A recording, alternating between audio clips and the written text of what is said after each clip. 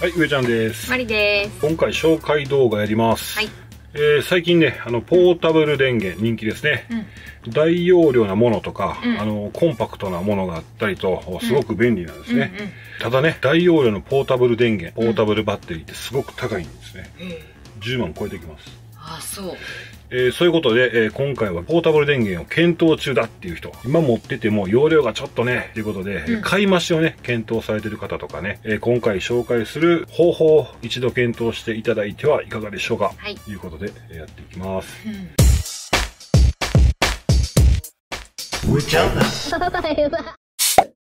はい。ということで、今回ご紹介するのはこちら。はい。サブバッテリーを使う方法です。用意するものは3つということで、1つ目はバッテリー、G&U さんのものを使ってます。で、2つ目がインバーター。インバーターはこっちですね。パワーインバーターミニっていうの。また詳細はね、概要欄の方に載せておきます。で、あと、バッテリーに充電する充電器ですね。このタイプ使ってます。はい、この3点です。Amazon で購入すると、この3点で24,000円となります。商品の選び方は、バッテリーとインバーターについては、前に載ってたバンコンのサブバッテリーシステムと同じものを採用してます。このワンセットですね、充電ができて、充電するものを貯めとける、電気を貯めとけるところ、あとそれを 12V か 100V に変換して、電化製品を使えるようにするというものですね。このワンセットがきちっとね、ワンセットの商品となったものがポータブル電源。もちろん、ポータブル電源の中身は、リチウムイオンバッテリー、軽量高出力ということで、バッテリーがあるんですけど、採用されているので高額と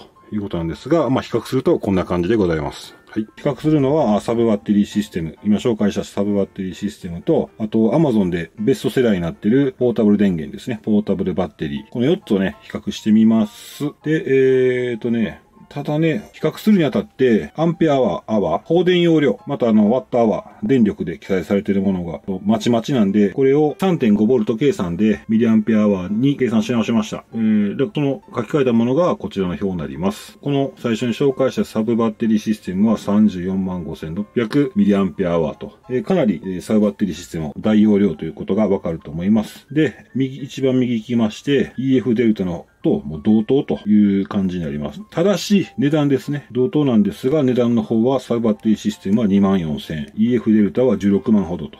サブバッテリーシステムの波形が疑似制限波。家庭用の電源に似せた疑似制限波。いうことで、ちょっとカクカクした、波になってます。で、弱離のポータブル電源や EF デルタについては準制限波ということで、家庭用の制限波と同じということです。ですので、電子制御の機器も使えるという感じになってます。それでね、サブバッテリーシステムについてはですね、最大消費電力が 350W まで。これもインバーターにもよると思うんですけど、バンコンの組み合わせ、バンコンの時に使ってた組み合わせで、これが一番いいんじゃないかと思ってるんで、僕はこの、ちょっと弱いんですけど、このインバーターにしてます。でもね、この部分で使えるのは、携帯電話の充電、あとノートパソコン、あとテレビ、照明器具、あと扇風機も使えます。ファンはね、ファン回すだけっていうのはすごく電力弱いので、十分使えます。それから、弱離のポータブル電源の700になりますと、それに加えて電気クッカー、炊飯器、冷蔵庫、洗濯機、ドライヤーも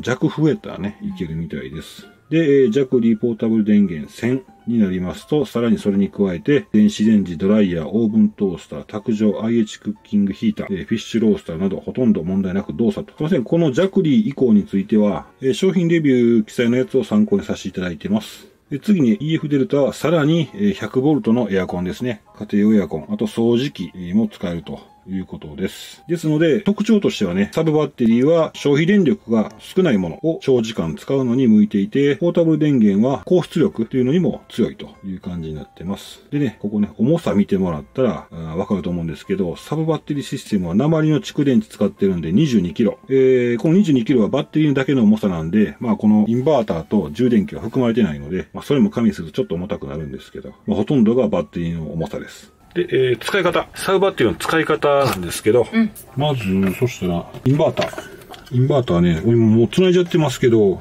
うちの視聴者さんはね、もう、プロの人もよくあるからな。この辺飛ばされんねやろな。プロの人もちょっと見といてくださいね。あ、上ちゃんあかんや、それって言ってくださいよ。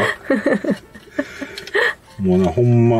お叱り受けるかもしれへんね。お叱り受ける。あ、大丈夫。しっかり受けるかもしれんからな。これね、黒は黒、赤は赤、ね、つけてもらって、これまだ繋いでませんよ。で、ここスイッチがあるわけですよ。オンオフの。で、今切る方にしてます。で、これでコンセントですね。AC100V、AC100V って書いてるんで、交流の 100V の電源になります。で、これね、これ反対側。赤と黒のやつなんですけど、まず、バッテリーね。これね、バッテリーあるあるなんですけど、砂まみれっていうね、どのバッテリーもみんな砂まみれなんですが、まず、バッテリーは、理由はわかりませんけど、プラスから繋ぐということですね。もうこれは。で、ただ、うちね、これやってしまったんですね。まだ帰れてないので、ちょっとね、今回はちょっといけませんけど、ズルしますね。また買いますけど、ちゃんと。これちゃんと入るやつに変えるか、これどうしようかな。ペンチで切ろうかな。まあいいか。とりあえずこれ、赤つなぎます。本当はね、ちゃんとしたものにしてくださいね。しっかりつなぎます。で、黒。インバーター電源切れてるんで、バチン言わないんですけど、一回バチンはそうかな。で、黒。バチンみたいな、これ。電源切れるよな。電源切れてるけど、ちょっとパチって言いましたけど、ちょっと。で、これ黒ですね。これもしっかり締めると。はい。で、これインバーターの方のスイッチを入れますと。これ電源入ってますと。ここからだから100V電源入ってる状態になるんで、例えば君が言うだけで気づかせてくれたね。刺しますよ。おー。100Vね。刺して、そしたらね、これ扇風機いきますよ。はい、どうぞ。おーし、ちょっと風出すよ。風そっち向ける。はい、いいよ。あ、すいません、ちょっと音ボボボボって言いますけど、風来た感があるかなと思って。ちょっとね、ボボボボって。多分音鳴ってると思う。これでもキャンプ場でね、扇風機回せます。まあ今日なってますわ。それね、テントの中でも風の流れがあるだけで全然違うからね。違うな。体感温度がね。ちょっとあれもしようかな。照明、クリップライトでございます。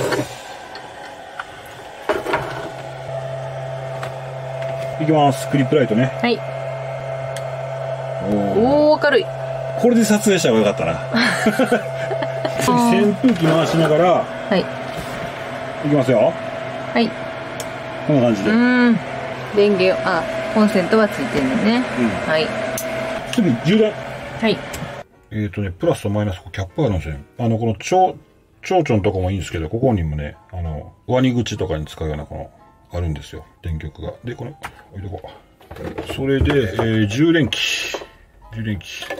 はい。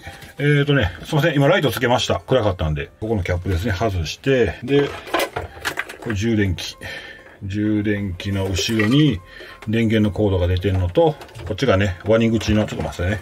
はい、こちら。これがね、ワニ口っていうんかな。こういうのがあるんで、線が出てるんで、赤の方に赤。ね。赤から。で、マイナスに黒。つけました。で、カメラ外そうか。はい、続きまして、これ充電器で、こっちに刺さってるのは照明の電気なんで気にしないでくださいね。これキャンピングカーなんですけど、外外部充電のコンセント挿してるんで、ここに来てるのは家庭用の電気だと思ってください。家庭のね、ここに挿します。はい、そうすると、なんかビョビョビョついてますね。はいはい。数字ね、多分これ見れないんかな。チカチカして見られてますけど、今、表示セレクトボタンについては、これ表示、電流が何アンペアで流れてるかっていうのを、アンペアとか、ボルト、あとバッテリー容量とかも見れますね。今 2.1。電圧が 12.2。バッテリー容量はロー。今なかったですね。充電せなあかんかったんですね。ちょっとね、ここ、多分チカチカして見えてないと思うんですけど、はい、そんな感じでございます。で、充電セレクトボタンについては、もう、絶対自動してます、私は。そんな感じでございます。これでほっといたら充電されるっていう感じですね。はい。使い方以上でございました。はい。そんな感じでございます。で、こういったことから使用用途となると、重たいバッテリーなんで、ほんまにね、重たいんですよ、これね。で、すごく重たいんで、このね、重たいバッテリーを持ち運ぶ必要のない車中泊、あと車が横付けできるオートキャンプ場とかね、そういうのには適していると思います。まあ、出力的な問題で、弱い電力を長く使うのには、すごく適しているってことなんで、なってます。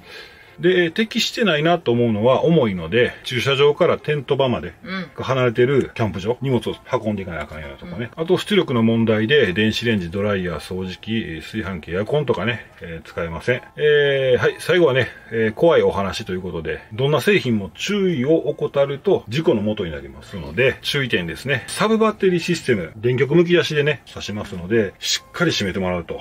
バチバチバチバチね、してたら火花散るんで、火災の原因になるということでね、しっかり閉めておいてください。またね、過充電になって中から硫化水素が出てきて、で、硫化水素が充満して亡くなるという事故もあったと。車内で？車内で。いや、怖っ。ただ過充電ね。だから俺は家で充電して持ってきてるからやけど、あと過充電ならへんようなちゃんとシステム組んでるから、硫化水素も匂いが卵の腐ったような匂いするから。ああ、まあわかるわね。まあ卵の腐ったような匂いしたら硫化水素やと思ってね。そうやね。大騒ぎやね。大騒ぎになるんで、大騒ぎしてくださいなんだよ。それで事故ないようにね。そうやね。はい。なので、その辺もね、対策とか、リスクは知っておいた上で参考にしてもらったなと思います。はい。はい。今回の動画良かったなっていう人は、いいね、コメント、チャンネル登録よろしくお願いします。お願いします。それでは、上チャンネル以上となります。次回の動画でお会いしましょう。バイバイ。バイバイ。